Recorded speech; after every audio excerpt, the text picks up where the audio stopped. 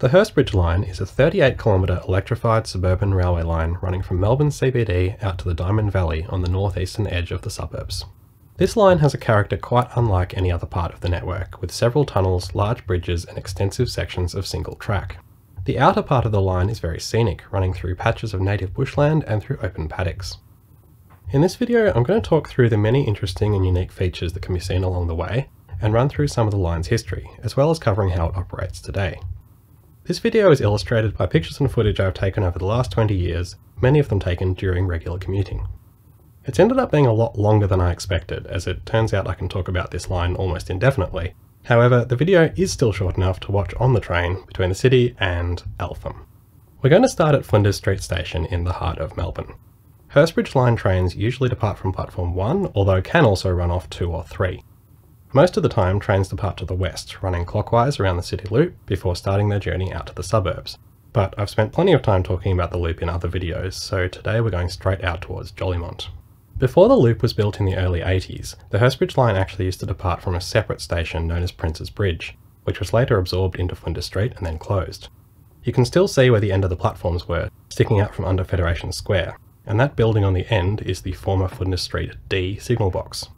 The line breaks away from all the other eastern lines and is quickly surrounded by parkland, with the Fitzroy Gardens to the north and a series of small linear parks to the south. The ramp coming up from the city loop appears on the northern side of the line and joins up on a flat junction, which is why trains on this line only operate clockwise around the loop these days, avoiding a conflict here. Passengers will see trams running parallel along Wellington Parade on routes 48 and 75. The first station, Jolimont, is normally pretty quiet, but springs to life when sporting events are on at the nearby Melbourne Cricket Ground, which is a short walk across Yarra Park. The MCG holds 100,000 spectators, and thankfully fewer than 10% of them arrive by car. Nearly everyone arrives by train, tram or on foot. In fact, because of these big sport crowds, more passengers pass through this station annually than any other non-CBD station on the line. Jolimont has a number of adaptations to deal with this sudden influx of livestock.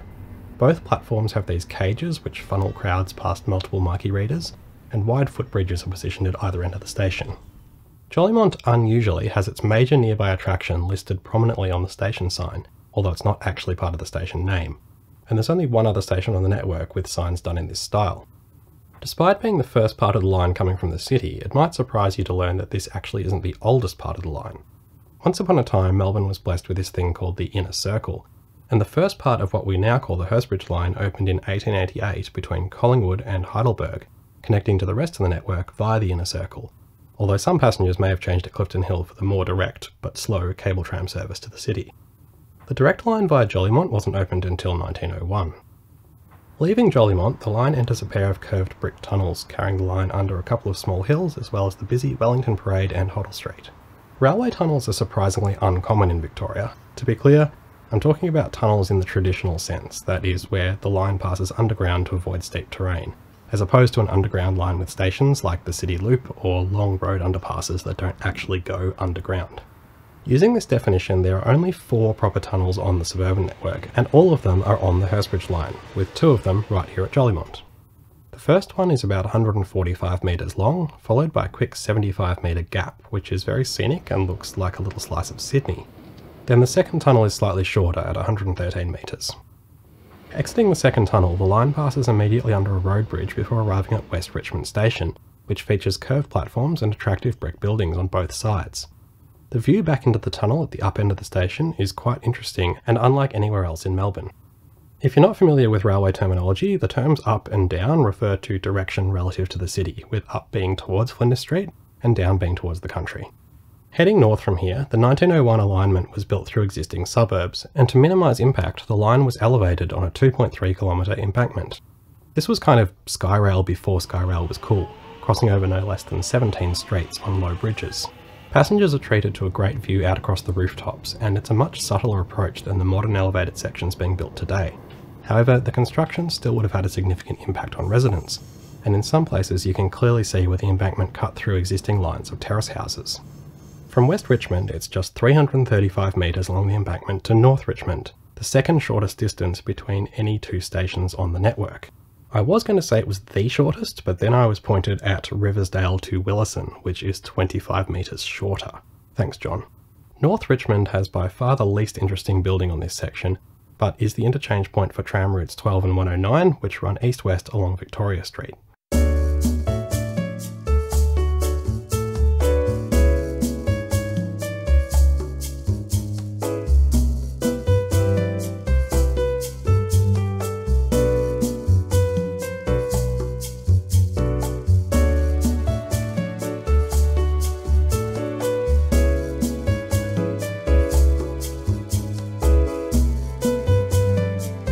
The bridge over Victoria Street is decorated with bamboo and tigers as part of the Victoria Street Gateway, welcoming road users to Melbourne's Vietnamese district.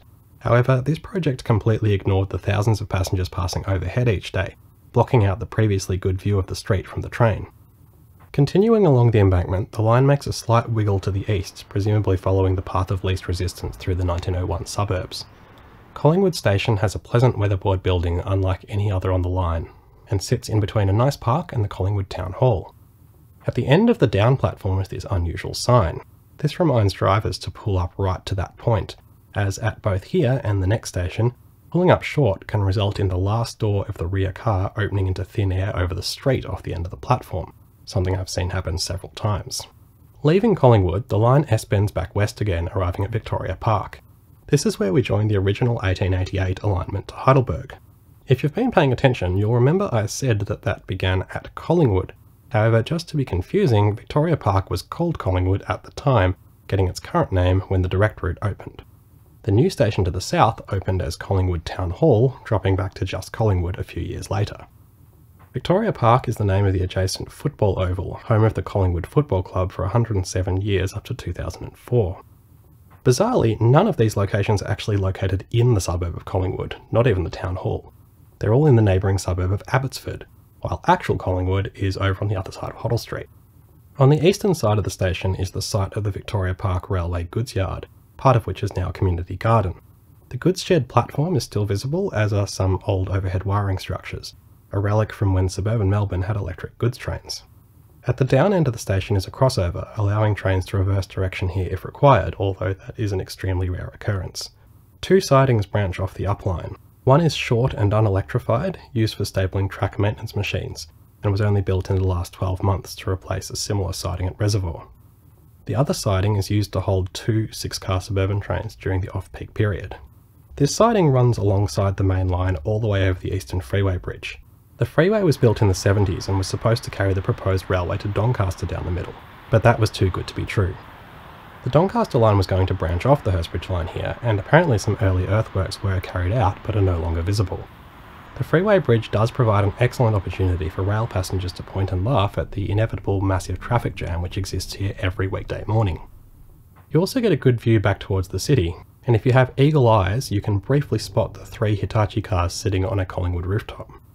North of the freeway we pass over the line's first level crossing at Ramsden Street and arrive at Clifton Hill, junction for the former Whittlesea line, which has had various truncations and re-extensions over the years to now be known as the Mernda line. Clifton Hill has 2 platforms, and you can clearly see the space in the middle where a third track existed up until 2009. While down trains normally use platform 2 and up trains platform 1, both platforms are fully bidirectional, meaning trains can run through either platform if required, and can also terminate here and reverse direction on any of the 3 routes. The station was once controlled from a pair of mechanical signal boxes, one at each end of the station, which are now abandoned but still in place. The old manual crossing gates are statically preserved at Ramsden Street, swung back out of the way of modern operations. The junction itself is flat, with down Hurstbridge trains conflicting with up Mernda trains. Now, before we go any further, we need to have a quick chat about single track running. The entire line beyond here was built as single track, with crossing loops at major stations. The line has slowly been duplicated in relatively short sections over the years, including 2 bits completed while I was making this video, but there are still significant sections of single track. This history of very gradual duplication has very much defined the history of the Hurstbridge line, and there are lots of places that show physical evidence of this process. As we roll out of Clifton Hill and through the junction, we pass under Heidelberg Road, which was an early grade separation done back in the 50s. The line then passes over the Merry Creek on a pair of large viaducts. The down line uses the original 1888 viaduct, while the up line runs over a large stick of Swiss cheese installed when the section was duplicated in 2009. The line speed is now 80 km per hour, up from 55 on the first part of the line. For the next 3.5 kilometres, the line is more or less flat, running along the top of an ancient lava flow, which came down from Mount Fraser about 35 kilometres away near Beveridge. Sadly, I was unable to photograph this event, as I didn't own a camera until roughly a million years later. The line crosses Westgarth Street on the level and then arrives into Westgarth Station, which features curved platforms and attractive weatherboard buildings. Westgarth isn't a suburb name, it's located in the suburb of Northcote. When the line first opened, the station was named Westgarth Street for just 3 months before being named Northcote South for the next 18 years, then getting its current name in 1906. It seems changing station names was a popular hobby in the early 20th century, as you will see with several other places along the line. Westgarth is the best place to connect with tram route 86, despite many official sources telling you to do it at Clifton Hill, and it's a short trip up High Street to lots of good bars and music venues. After rounding the Westgarth curve, we enter by far the longest stretch of straight track on the line, being about 2.25 kilometres before the next curve. Dennis Station is probably the least remarkable on the line, apart from its slightly funny name, which was apparently the name of a long-serving Northcote councillor. Dennis still falls within the boundaries of Northcote, and doesn't date from the line's opening. It was built much later in 1924. The boring-looking buildings are made up for by an attractive native garden, maintained by a group of locals. Continuing along the straight, we arrive at Fairfield, which was originally optimistically called Fairfield Park, despite being an 800-metre walk from said park, and the name was shortened to its current form in the mid-40s. Fairfield has a large, well-maintained wooden building, mostly now used for non-railway purposes, and a surviving signal box which was last active in the 90s. At the down end of the platforms is the station street level crossing, which leads to Fairfield's lively shopping strip, and passengers might also catch a glimpse of this Trojan dog thing. If you look at a satellite picture of Fairfield, you'll see this very obvious old alignment curving away to the south. It's visible from the train too, but not quite as obvious anymore since they built this ugly great substation in the middle of it. This is the alignment of the Outer Circle Railway, which joined up here when it was opened in 1891. The Outer Circle ran all the way down to Oakley on the Dandenong line, and would be a great asset if it still survived today. However, the section between Fairfield and Camberwell only operated for a grand total of 2 years, closing permanently in 1893. The first station on the line was called Fulham Grange and located just here. It would have been visible from passing trains heading to Heidelberg. A short section of the line was reinstated in 1919 as a siding serving the nearby paper mill, and this operated until the early 90s, notably crossing right through the middle of the Heidelberg and Grange Road intersection. Back to the present day, at the side of the former junction, trains now dive down into a concrete trench to pass under Grange Road, which was grade separated by the level crossing removal project in 2018. The line then curves slightly into Alphington Station. There's nothing special about the buildings, but Alphington is set in a lovely spot next to a small strip of shops and surrounded by native vegetation. Right next to the up platform is a significant river red gum, which is listed with the National Trust and estimated to be about 200 years old. This is quite remarkable, as it certainly predates the railway and may even predate British colonisation of the area.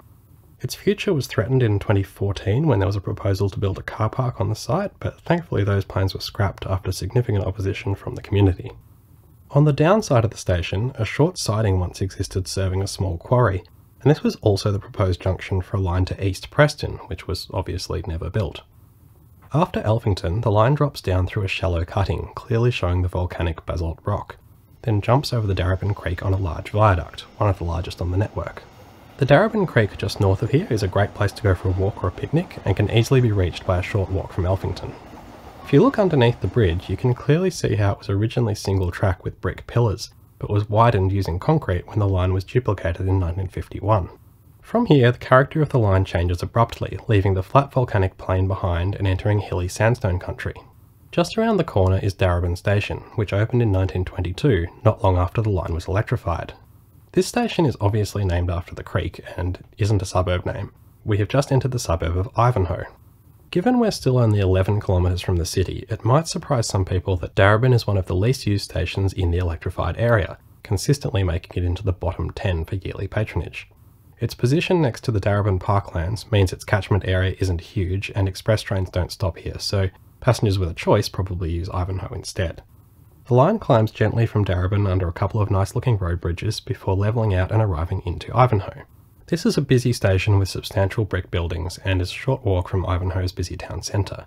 This is by far the wealthiest suburb on the whole line, with the median house price currently sitting on about 1.8 million.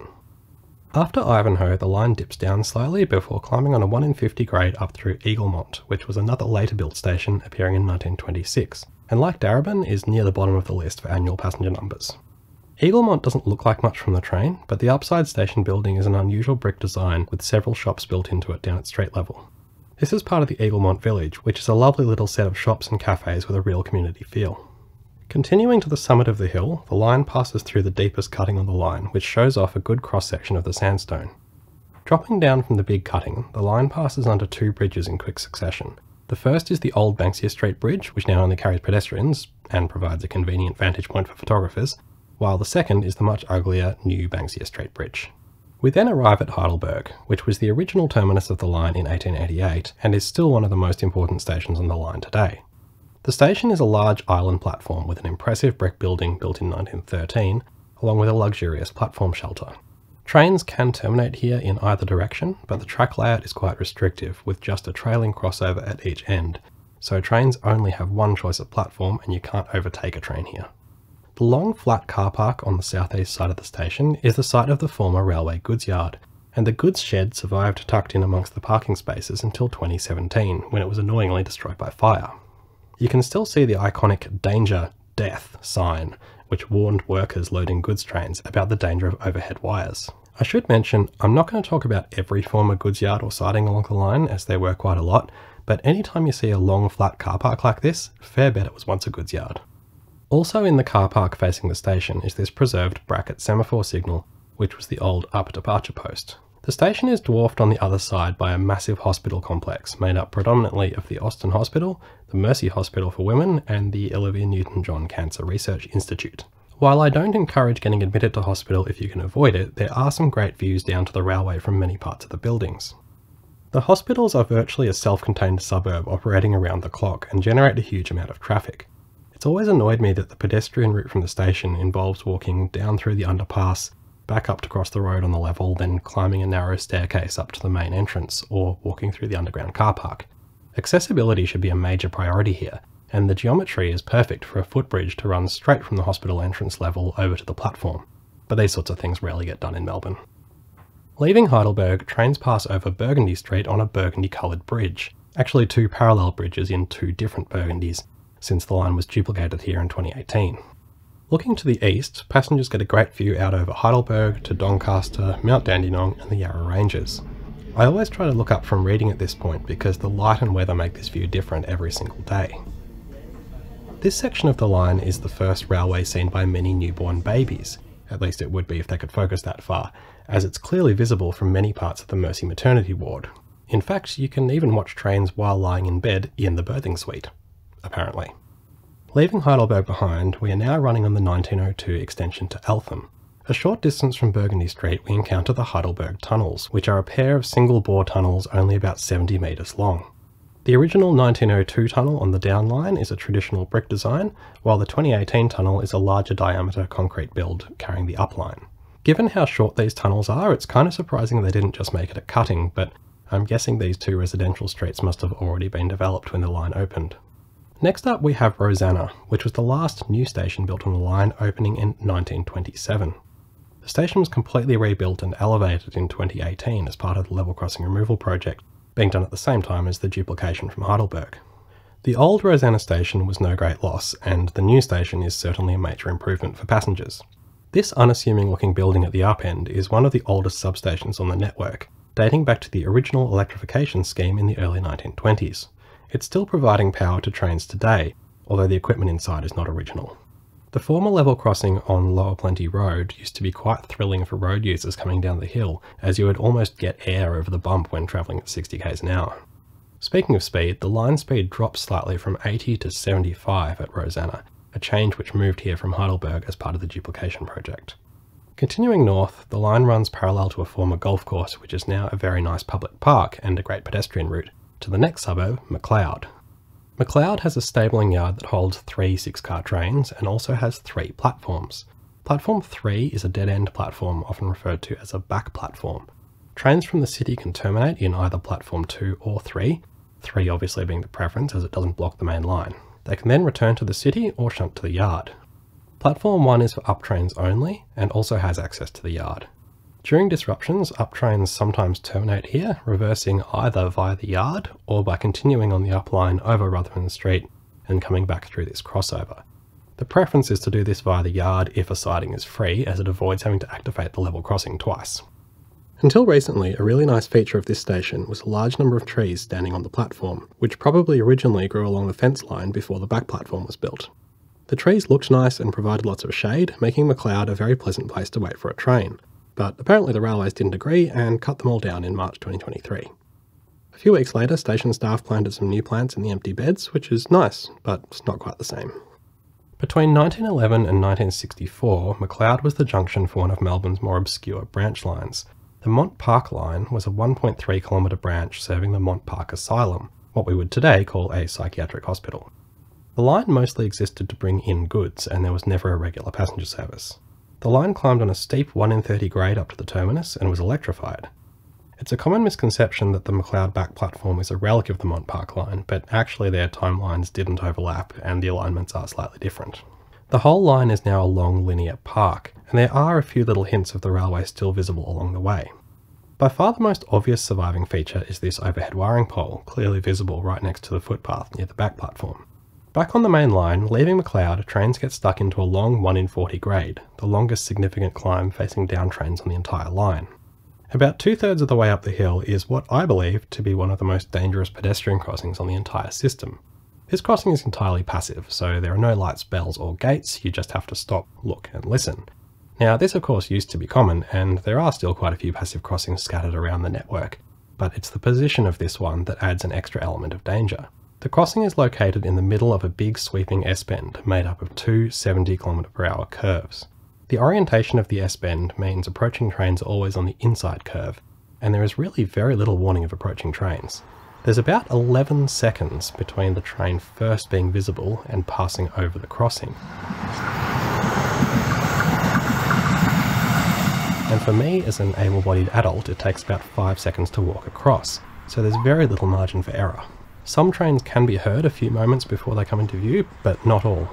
Being double track obviously adds an extra element of danger here, and it's worth considering that as passive crossings progressively become less common in Melbourne, pedestrians not familiar with the area may not even realise it doesn't provide a warning.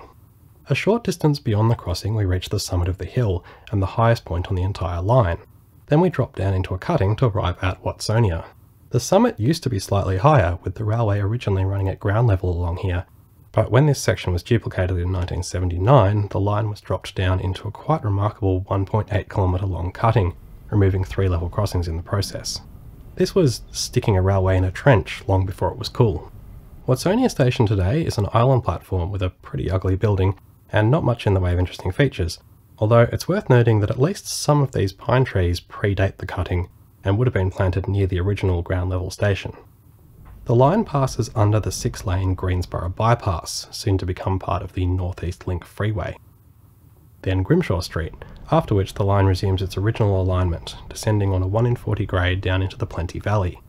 The line swings around to head southeast, winding down the hill through 4 consecutive reverse curves. Just before the bottom is Greensborough Station, which, until just recently, was the end of the double track from the city. In fact, so recently that I'd actually already recorded the voiceover for this section talking about it in the future tense, but then they finished the project faster than I finished the video and I had to come back and rewrite this part. When the double track arrived here from McLeod in 1979, Greensborough was mostly rebuilt, with a new building and a second platform being added. It was similar in appearance to the Watsonia building, which was part of the same project, and they shared a certain late 70s charm. That project more or less coincided with the opening of Greensborough Plaza, a large shopping centre which really put this suburb on the map.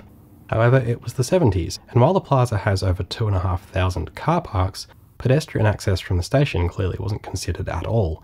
It's still far from ideal today, with the most direct route taking in these scenic views. But in 2023, the station was completely rebuilt again, getting a huge new concourse and a wider, straight island platform. Both platforms are fully bidirectional with double crossovers at both ends, so trains can terminate here from either direction in either platform. This functionality is also used frequently during peak times when many trains terminate at Greensborough, which means both up and down trains can run through while a terminating train is occupying one of the platforms, although they obviously have to take turns. In early proposals for the station rebuild, a third platform was going to be included, which would have really streamlined this, removing any conflict between the three trains, but unfortunately that didn't go ahead. Prior to the recent works, Greensboro was home to another 1920s substation, very similar to the one at Rosanna, but it was demolished as part of the project. Just beyond the platforms, the line winds through some tight 40k curves, then down to the Plenty River. The bridge over the Plenty River was until recently a very attractive spot surrounded by mature trees. However, most of them were annihilated as part of the duplication works. The old single-track bridge, which is now the down line, is quite an interesting structure. The main span over the river is a steel girder with a timber deck, supported on these unusually shaped brick pillars. The approach spans are concrete, but would have originally been timber trestles. The new bridge which carries the up line is a huge steel girder, which they have at least painted a nice colour. Interestingly, this new bridge has a cantilever section. The girder was delivered in two halves and bolted together in the middle, but the single concrete support isn't underneath the join. Back when the old bridge got its concrete abutments, they actually left provision for a second bridge to be installed, but failed to anticipate how much standards would change over time, and the new girder was far too large to fit on it. Having crossed the river, the line gets stuck into another 1 in 40 grade, climbing up the other side of the valley, all the way to the next station, Montmorency. This station opened in 1923, the same year this section was electrified. It's located at the end of Weir Street, a nice strip of shops and cafes which has managed to retain some character despite the surrounding suburbia. This is where the recent duplication ends, and the large new double-track station replaced a single curved platform, which was quite an attractive spot despite the underwhelming building. It wasn't easy fitting a new station here, as modern requirements demand straight platforms, and the old platform was on both a vertical and horizontal curve. To make a straight section of track long enough, the alignment had to be altered quite significantly. Here we are on board a down train in late 2022, and you can see the new up platform being constructed here. Now arriving at Montmorency. As we arrive into the existing single platform. The new track layout and signalling allows up trains to terminate here in the case of disruptions, something that wasn't previously possible. Down trains can also terminate here, but need to shunt to the single track section before proceeding back onto the up line. The double track was actually supposed to continue around 900 metres beyond this point, about halfway to Eltham. But then something a bit unexpected happened. Immediately on the downside of the old station, the crest of the grade is located in this attractive cutting, running through a patch of remnant native vegetation. Just as construction was set to begin, a citizen scientist found a population of a local celebrity, the very rare Eltham copper butterfly, which the official project survey had conveniently missed. The Eltham copper is listed as endangered and is a Lazarus species, meaning it was thought to be extinct for a time before being rediscovered. It now only exists in a handful of small isolated populations and is seriously threatened by habitat loss, so there was really no way forward either ethically or legally, and the duplication had to be cut back to end just before the cutting. While this situation is hardly ideal, the proposed new timetable is still possible, just with less flexibility in the case of late running. One last thing here, opposite the old platform was a lone surviving telegraph pole, which obviously escaped removal whenever the telegraph line was discontinued. Amazingly, it survived being in the middle of a construction site all year, and at the time of writing is still standing, visible from the new station. From Monty, the single track drops down into the Diamond Valley, once again on a 1 in 40 gradient with a series of gentle curves. You probably noticed I've mentioned 1 in 40 grades a few times now. If we have a look at the gradient diagram, you can see the line has climbed mostly at that grade from McLeod up to Watsonia. This diagram is from 1927, so it's the original ground level Watsonia, but at this scale it would still be pretty close. Then down into the Plenty Valley and across the river, up the other side to Montmorency, and then down into the Diamond Valley to Eltham, from where the line follows the gentle grade of the Diamond Creek all the way to Hurstbridge. The Victorian railways did build some lines with grades as steep as 1 in 30, but on this line they were careful to maintain a maximum of 1 in 40. The first view of Eltham is from the worst possible angle, coming around the back of the industrial estate, but that changes moments later as the line runs through parkland and across the Diamond Creek on the Eltham Trestle Bridge. This is the only timber bridge remaining anywhere on the Victorian railway network, and is an iconic local landmark. I could talk for a very long time about this bridge, but I've already done that in a dedicated video, so if you'd like to learn more about it, please head over and watch that one. Shortly after the trestle, the line arrives at Eltham Station, which was the line's terminus from 1902 to 1912. Eltham is the last really busy station on the line, and around half of trains terminate here. The station consists of 2 bidirectional platforms forming an island, so up and down trains can cross here. The usual pattern is that terminating trains and up trains use platform 2, while down trains bound for Hurstbridge use 1. but other patterns do happen at certain times of day. Next to the station is the site of the former goods yard, which is now a stabling yard with capacity for 5 trains. An unusual feature of the track layout here is siding A, which branches off on the downside of the Diamond Street level crossing. It's not actually for stabling trains, but is used by trains shunting between the platforms and the yard. It was built in 2013 when the layout of the yard was changed, removing access from the up end.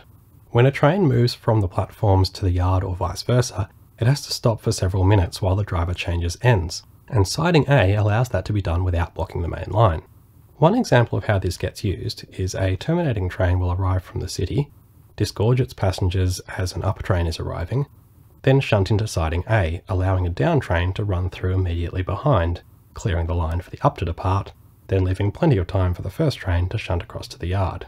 One disadvantage of this practice is having to cross Diamond Street multiple times, and when moving between sidings that's done at no more than 15 km per hour, so the level crossing spends quite a lot of time activated during these moves.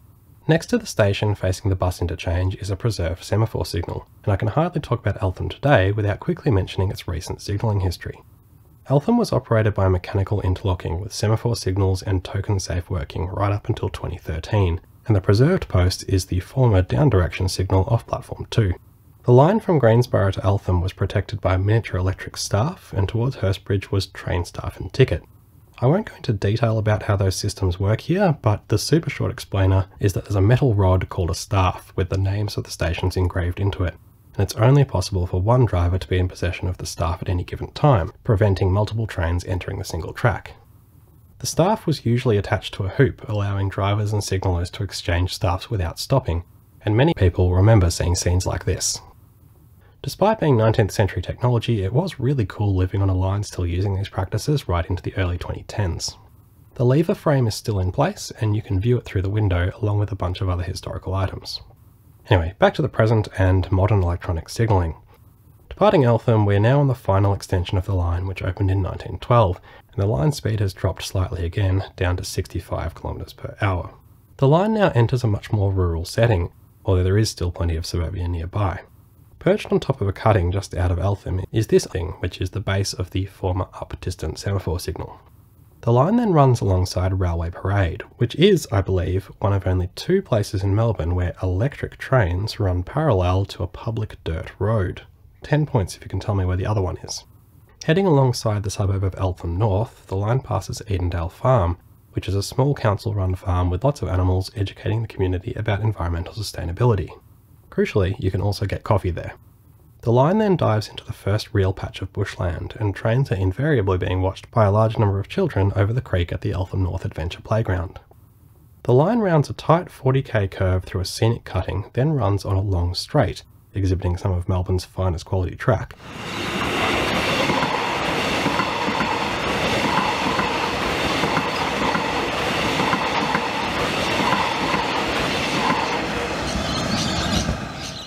Past a nice wetland and under some high voltage power lines. In the early 20th century, the valley was home to many fruit orchards which generated a lot of the outward goods loading for the railway. You can still see some subtle remains of this industry, including a few trees which might be part of that history. Halfway along this straight is an interesting relic of the line's early years. This is milepost 18, the last remaining imperial measurement post on the line. It's positioned a short distance on the downside of the modern-day 30-kilometre post, and while writing this I suddenly realised that doesn't work out mathematically. Relative to the modern measurements, the 18-mile point should be roughly 1100 metres back towards Eltham.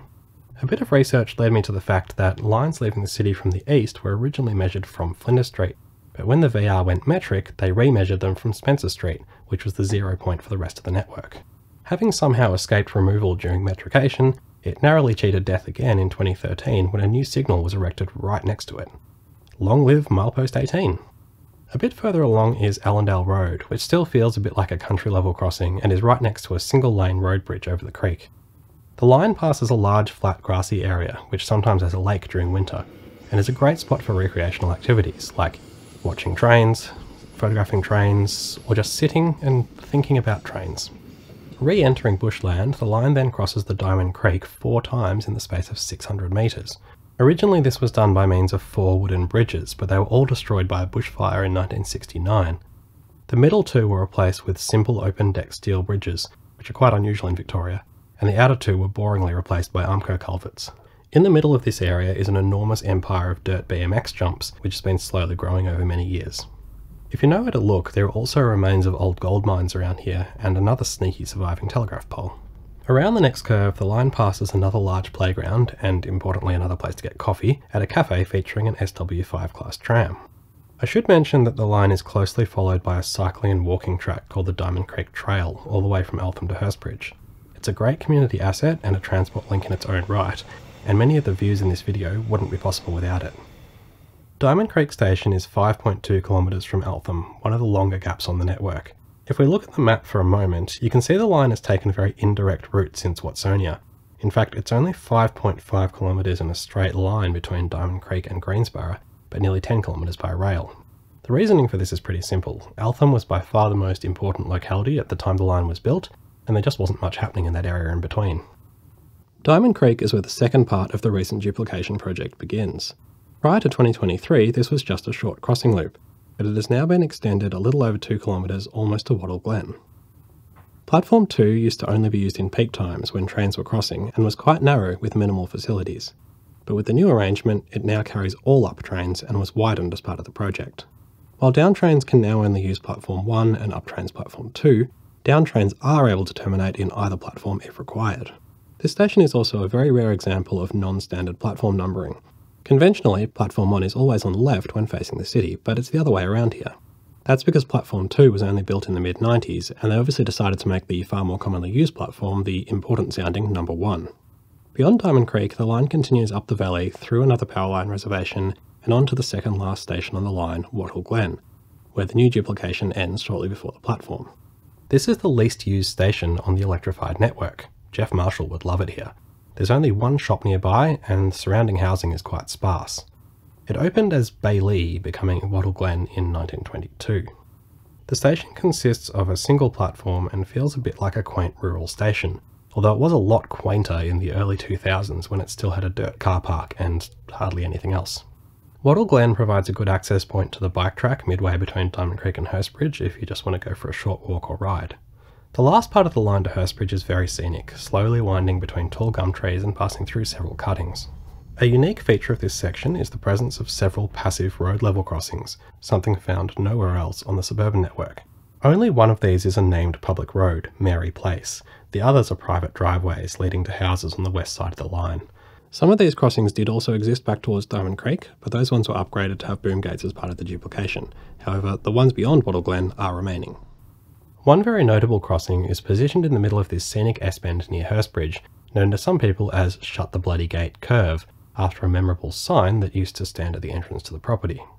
This crossing was recently fitted with flashing lights and bells, but no boom gates, being the only crossing with that arrangement in the suburban area. If you haven't seen a kangaroo yet, you may well see one grazing near the oval as your train rounds the last couple of curves into the terminus. Hurstbridge is a single platform with stabling space for 5 trains, 2 next to the platform and 3 at the down end. Unusually, there's a public pedestrian crossing between the platform and the sidings. Hurstbridge is really where the suburbs end, and in many ways feels a lot like a country town. Just near the station is the former station master's residence, and over near the down end yard is a brick substation dating from the final stage of the line's electrification in 1926, although this one is no longer in use. Once a year in August or September, the area around the station is transformed for the Hurstbridge Wattle Festival, named for the bright yellow wattle flowers which fill the valley during winter.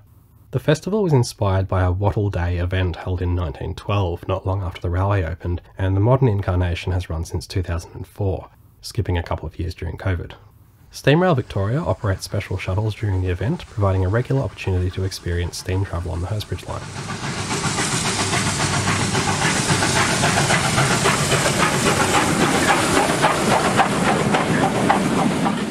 So that's it, we made it. This turned out to be a much longer video than I was expecting, so to anyone who's made it this far, thank you very much for watching.